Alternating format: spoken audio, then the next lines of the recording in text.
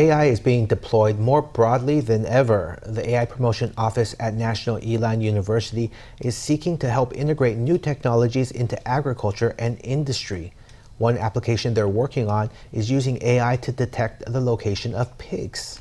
Many piglets die prematurely from adult sows trampling on them. But using AI, farmers can identify where the pigs are standing and the squeals of endangered piglets to improve survival rates.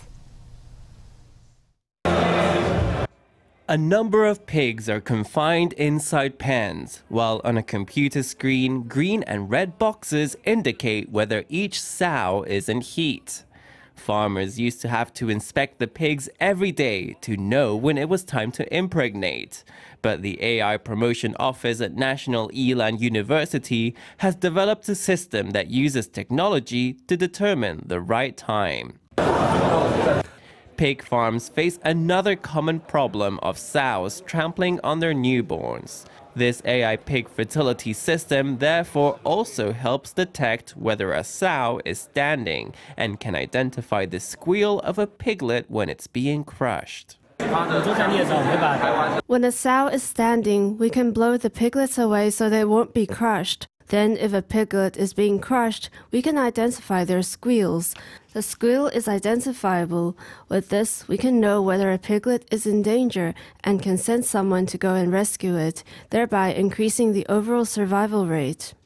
As one farm can have hundreds of pigs, it can be difficult for the farmer alone to care for the well-being of all their animals.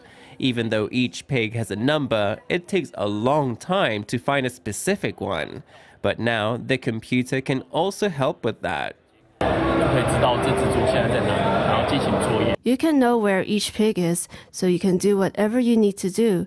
It saves on the time it takes to find them.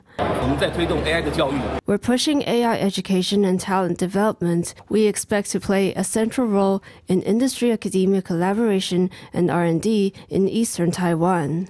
Using AI can reduce job complexity and improve accuracy to greatly improve the quality of the agriculture industry as it looks ahead to the future.